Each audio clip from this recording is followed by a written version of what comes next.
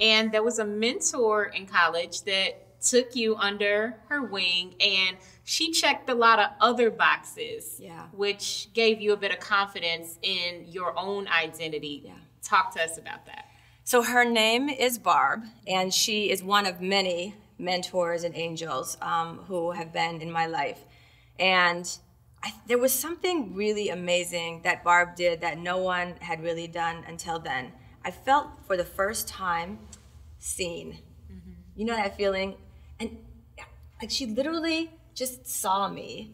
She wasn't intrusive. She didn't make a big fuss about it. I didn't get the sense that she was taking pity on me or that she saw me as exotic or you know, kind of interesting in ways that were more about her. It was truly about me. I felt like she was the perfect example of generosity and love and mentorship. And she poured into me without trying to make me into her. Yeah.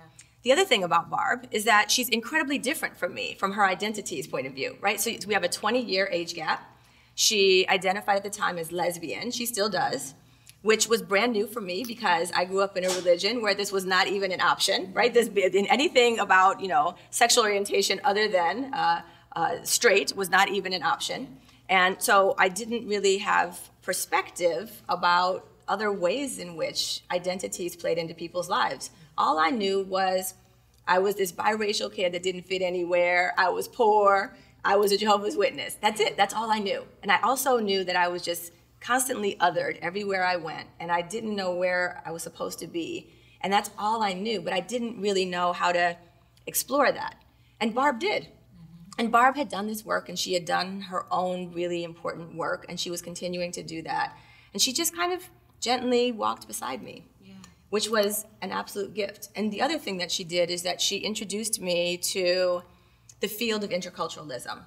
So this is a field that she had been studying in. She had also studied deeply topics related to leadership and management in organizational settings and also in community settings. And so I got to kind of sit side by side with her and learn about things that were intellectually part of her own journey and that I could not absorb enough. I was so in love with the idea of understanding how cultures work, that there are actual constructs around culture that are always present, and that there are all these amazing things that make up culture that I love about culture.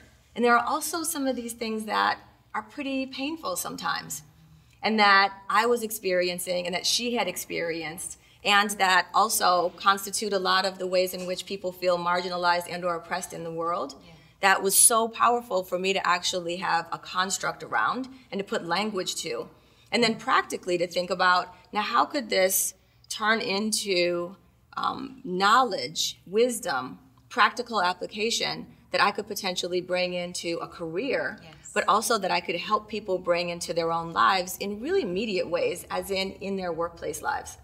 So Barb opened up the world to me, and she also modeled for me how it is that I want to be able to kind of gently walk side by side with other people without trying to turn them into me, but instead kind of creating a path for people to go where they need to go. I also had the great opportunity to be the director of a human rights office for a city government. And that was a wonderful, another amazing mentor and angel, Alma, who positioned me to have really close relationships with the then mayor of the city to help me navigate relationships, and then position me at 25 years old. That's crazy. As the director of a human rights office, where I was literally investigating and hearing complaints of discrimination and helping people navigate through those, and being entrusted to do that important and incredibly confidential and incredibly sensitive work. We helped to create policy that made sure that hate crimes against people from the LGBTQA plus communities are identified as such and punished as such and being held accountable as such as hate crimes.